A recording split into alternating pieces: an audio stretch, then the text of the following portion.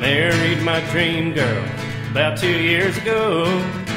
Everything was blissful, life was slow. I had time on my hands to sit and ponder life. Wake up each morning, sipping coffee with my wife. About a year later, a little blessing came. My joy was even greater. Catherine was her name. Life couldn't get any better. The thought in my mind, listen to my story and you'll see why I cried.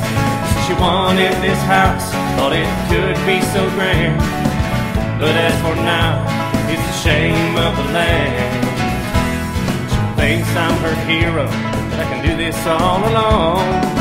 Please, CertainTeed, won't you throw me a bone?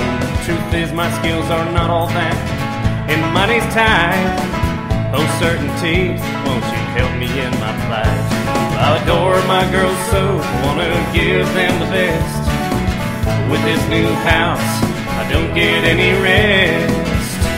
But I'm a slave to the projects, it seems they never end. Please, CertainTeed, make my marriage